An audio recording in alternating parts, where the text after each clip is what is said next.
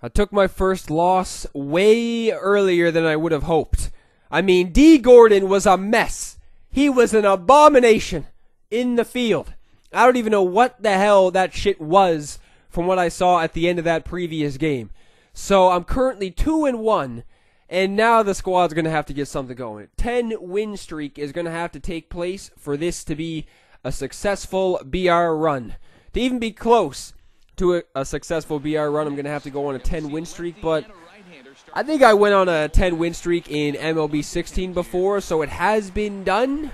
I have not done that yet in this game, but something needs to always happen. Something always needs to happen at some point in time. That's what I'm trying to say.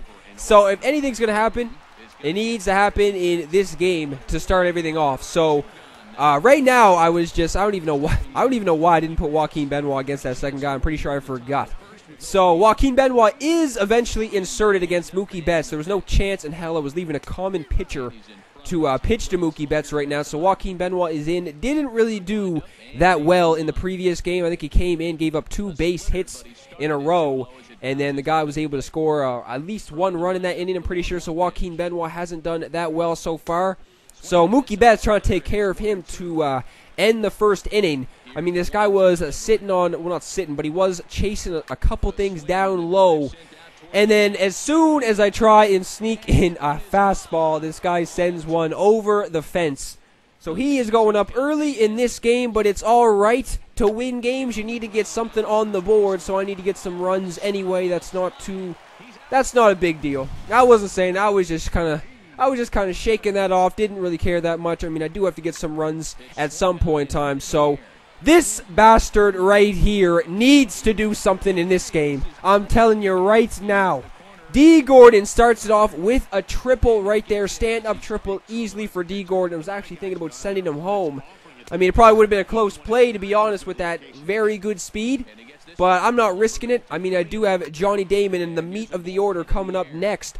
So Damon, I didn't even know how that made it so deep. And I'm not even sure why this guy made that grab. I would have let that fall foul. Like, you know what I mean? Like, if this guy just let that fall, D. Gordon wouldn't have tagged up and scored that run. This guy could have taken his chance of getting the next couple guys out. I wouldn't have made that grab. I don't know about anybody else, but this guy does make the grab in foul territory, so D. Gordon does tag up. And I do end up tying this game. And then Andre Dawson again, man. I'm getting under everything with not D. Gordon, Andre Dawson. I'm getting under everything. I think I've flied out of how many at-bats have I had so far with him? Probably like 5 or 6. I think I've flied out in at least 90% of them. I think I've only hit something on the ground once, and it was a base hit. So unfortunately, I haven't really done much with the 99 Andre Dawson yet, but I am hoping that this BR run isn't going to end in this game or anytime soon, because the squad still has a lot to offer. Still got some people in the pen that can do some damage, and I'm hoping that they're gonna do the damage that's needed, because this guy is going up again in this game. Another solo shot. That was from Johnny Bench. So what is it? How much power does he have? 70-something power. And Johnny Bench sends something over the fence again. So Mookie Betts sent a solo shot in the first inning. And then Johnny Bench is doing so in the second inning. So here we go again. Need to make a comeback. I'm able to get the first guy, or the second guy who came to the plate. I was able to get on base. And then Castellanos again is up. Has done pretty well so far. I mean, he does have a couple base hits right there. Isn't able to do much other than advance the runner to second base. So Wilson Ramos, I don't think this guy has done anything so far for the squad. So this is where something needs to be done. That's kind of a weak hit ball up the gut, but it does make it through the infield, and that is cashing in the tying run. So Wilson Ramos does his job. Lucas Duda is in as a pinch hitter. This is the flashback Duda with like 90-something power. High 90s power. So this guy already has 2 home runs on the board. Lucas Duda, able to connect with one, doesn't leave the yard. So what is even going on? So this guy gets 2 solo shots, one with Johnny Bench on, that was like I don't even know what pitch it was. It was like a splitter down and in, and he sent it over the yard right there. Lucas Duda connects with one that isn't leaving the yard, like a couple feet short of leaving the yard. So whatever, it's all good. So Duda wasn't able to give the squad the lead. We are now in the top of the 5th because nothing really happened at all in the 3rd, 4th, or 5th. I mean, judging by the title, everyone obviously knew this was going to be a lengthy game. So no one can be surprised that the 3rd inning wasn't showed.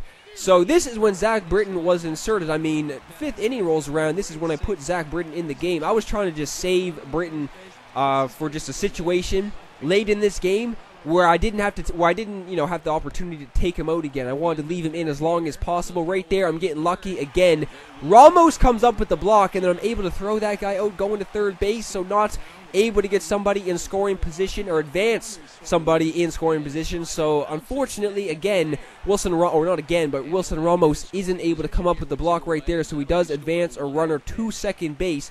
So a base hit can give this guy the lead, but I am making that play over there at 3rd base, throwing him out, so it's still tied.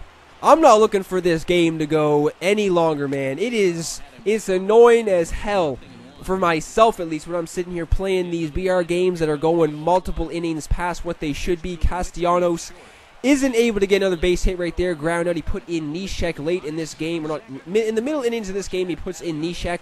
I am not going to the bench. No chance. Especially in the previous game, too. Britton was able to come up with a base hit. So Britton just grounds out to 3rd base. So that ends that inning. So now we are in the top of the 6th. This is when stuff started to happen again. So, I mean, I don't know. Tony Gwynn steps up. Very good hitter at the plate, but I don't know, that somehow lands in left field, so he is able to get somebody on base to lead off this inning. Pretty good speed over there at 1st base, too, so I thought for sure he was going to be taken off at some point.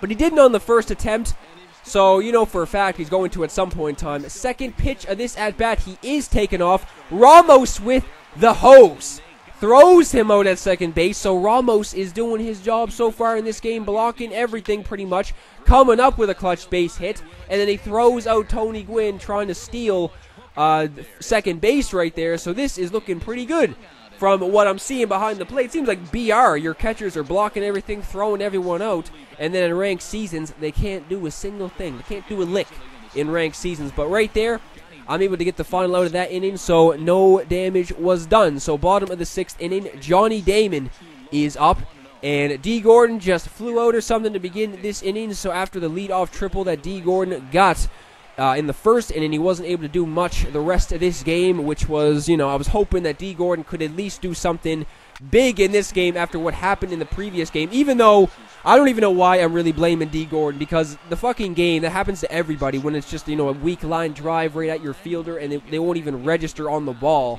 So I guess I can't really blame D. Gordon. I'm just sitting here I'm just trying to pick a scapegoat in this damn scenario right now because I took a loss way faster, way sooner than I would have hoped. But I was able to get Johnny Damon in scoring position. Fred McGriff wasn't able to cash him in, so now we're going to the 7th. And this is getting too lengthy for anyone's liking, if you ask me. There's no chance in hell that this game should be this long. I mean, Johnny Bench is up. He already sent something deep in this game, but I think Johnny Bench only has 30-something power against lefties, or that 87 Johnny Bench only does. So, yeah, I didn't figure he was going to send another, he wasn't going to hit another home run with Johnny Bench, especially against Zach Britton right there, able to get the 2nd out of this inning on a ground out to short. So Tulowitzki is up, trying to sneak something in high in the strike zone because I figured this guy would have been on a bunch of pitches down low since I was giving him some sinkers, some sliders down low right there. He's able to he's able to square that one up, but it just is a ground ball to 2nd base. So again, it's the 2nd time in this game that was a sinker or something down and in. He's able to hit a weak blooper over the 3rd baseman's head, and that lands again. So this guy's able to get the leadoff guy on yet again. He needs to cash in.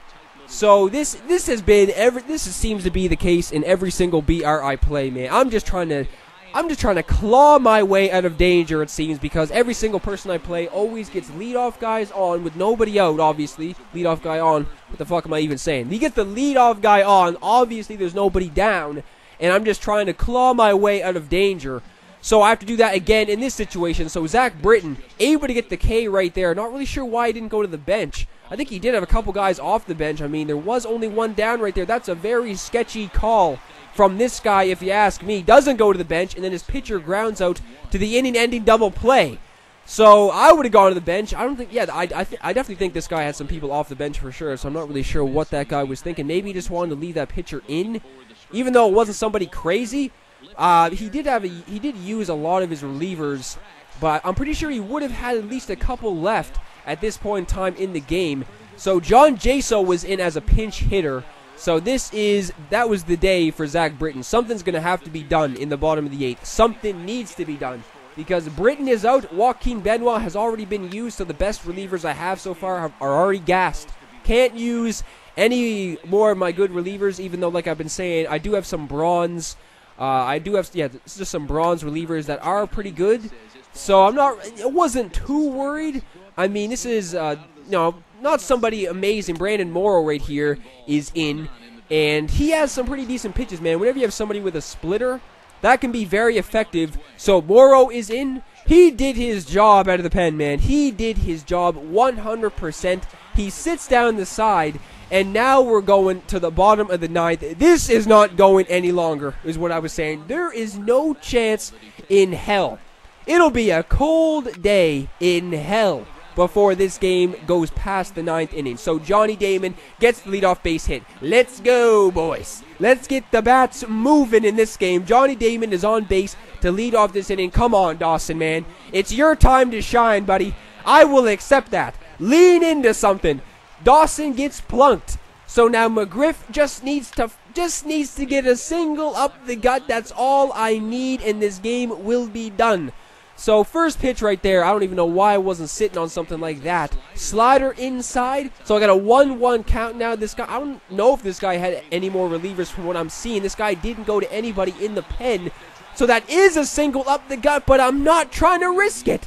I am not trying to risk it for the biscuit right there. So I hold up Damon at third base, and then Castro was up next. That's not that deep. That's still risky. If I got through this inning without getting a run, controller would have been through the television. So this is Cargo. Come on, buddy. Cargo already got a solo shot in the previous game, so Cargo, he comes through. That is what I'm saying. A clutch hit needed to be done. It needed to happen. A clutch hit needed to be done. If that even makes sense. It needed to happen. In the 9th inning, Britton gets player of the game. I don't know how you don't give that to Cargo with the game-winning hit. I mean, Britton did do all right out of the pen. He did give up 2 hits. Didn't have that many Ks, I don't think. But I do get the win. That's pretty much it for this video, guys. If you enjoyed, leave a thumbs up. And I will see everybody in the next video.